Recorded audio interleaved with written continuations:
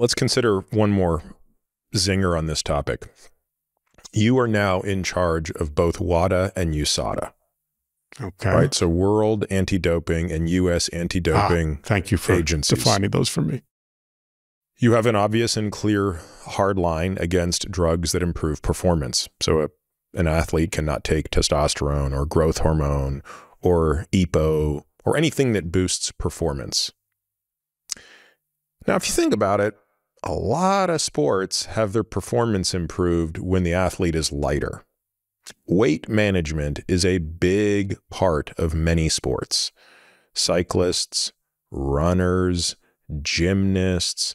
If you think about it, rowers, any sport that is cardiac output versus body weight, those athletes, and I used to be one of them, you are just as focused on weight management as you are cardiac output.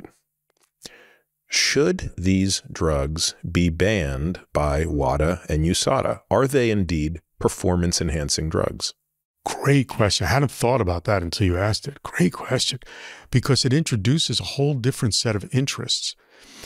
Prior, we were talking mainly about the individual person's taking the drug's interest and a little bit about the provider's interest, a little bit about society, cost, FDA, so on. Here you've introduced a fourth party, and that party is the sport. All the spectators, the people who own it, the other participants. The sport has rules, and sport is very different than some other things where there's an arbitrariness to it, right? Why does the baseball bat have to be this long and not that long? Why does the tennis racket have to be within these dimensions? Well, that part's arbitrary, but what's not arbitrary is we want it to be equal. We want everybody to have the same chance. So in other words, we don't spend too much time worrying about the length or weight of the baseball bat. We worry far more that you didn't screw into yours and put cork in there and change the weight of it. That's the thing we care about, is fairness. Because that's the rule. But the rule, we even changed the rules about the intrinsic things. So we changed the rules about, in some places, we don't condition on age. In others, we have age brackets. Some boxing, we have weight brackets. Wrestling, we have weight brackets. We don't have height brackets in basketball. And it's interesting, some colleagues and I are trying to write a whole paper on, mathematically, what is bias? What do we mean by that? And we use basketball as an analogy, and I use myself as the example and say, if I try out and I don't do well for the basketball team because I'm short, I don't call that bias, because intrinsic to the idea of basketball is these are the rules. We don't have springboards for shorter guys. We could, but we don't. We don't have height classes.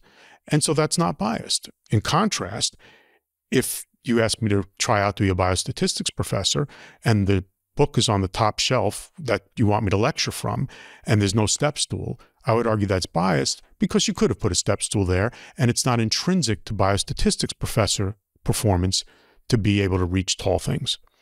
And so we need to look at the sport and say, what do you want it to be? And if somebody says, I want it to be things where part of the sport is being able to maintain your weight, and so I don't want anybody to have a performance-enhancing drug, then to me, so be it. I could also alternatively turn around and say, we just want you to be able to get the basket in the hoop, or we just want you to be able to row the boat. And if you do it by having more money and hiring a better coach, and you do it by taking Ozempic, and you do it by having good genes, all is fair. And I don't think there's a right answer there from the sport point of view. I think you just decide what is. But given that the sport has already made several decisions, right? They've already said you can't take a drug that increases the number of red blood cells that you have. That's EPO. You can't take a drug that increases the rate at which your muscles repair themselves after hard training. That would be testosterone, right?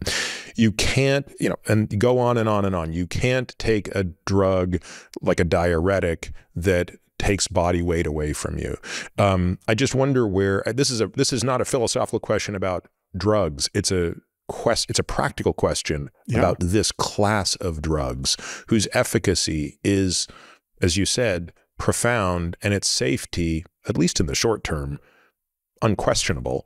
You know, are we going to basically see at the Olympics this year in France, if they were drug testing for it, what fraction of athletes would be taking GLP-1 agonists of the sports where body weight regulation is a key? I don't expect many shot putters to be taking it, but I do wonder how many boxers and rowers and runners and cyclists will be taking it.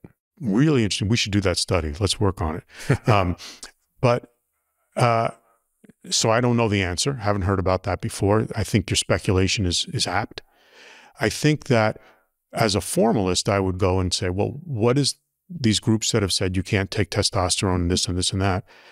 They probably put out some underlying principles. It probably said you cannot take a drug that enhances performance unless you have a medical need. I don't know if they've said that, but if they have, then it could get really tricky because now you say, well, who defines the medical need? That's right. What about, now is it fair if we take the person who's just below the threshold for needing it, who says, I don't get to take the drug, but the person who's just above the threshold who does? You have then also this idea of a fairness, a disabilities issue. If I have obesity and I've got a strong genetic predisposition to it, and I can't manage to be not obese without the drug, do I effectively have a disability? And is this now prejudicial or violation of, the Americans with Disabilities Act or something like that? Or, different countries have different variants, but is there a fairness issue? And again, I don't know that there's a right answer. I think these would be tough political and moral questions, but it's really particularly tough because you bring in the interest of the sport. And then you're going to get also, it's going to reflect back when you get into the health interests of the individual, just as with many sports, we might say it's in the interest of the team or the coach or the sport itself to have this person at greater risk. But of course, it's not in the interest of their situation. And yet we somehow accept that we allow people to play football, even though there's concussion risk, and we allow people to box and many other things. But are there some limits where we might say, we're not comfortable with your putting yourself at risk for this. We need to protect you as much as the sport.